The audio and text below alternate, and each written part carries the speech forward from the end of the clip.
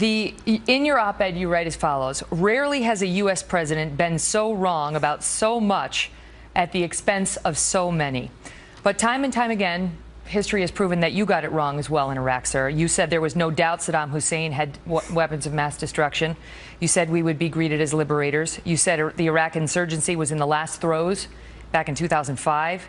And you said that after our intervention, extremists would have to, quote, rethink their strategy of jihad. Now, with almost $1 trillion spent there, with 4,500 American lives lost there, what do you say to those who say you were so wrong about so much at the expense of so many? No, I just fundamentally disagree, Megyn. You've got to go back and look at the track record.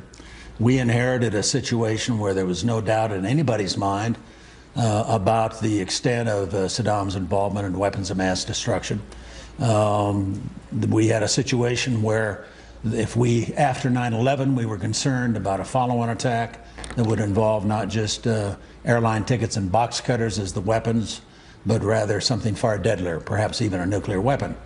Saddam Hussein had a track record that nearly everybody agreed to. We had an overwhelming vote of approval from the Congress, more votes for the action than we'd had in Desert Storm some 10 years before. Bill Clinton, Nancy Pelosi, numerous others spoke to the difficulties of the intelligence that all of us saw with respect to the threat that Saddam Hussein represented. It would have been irresponsible for us not to act.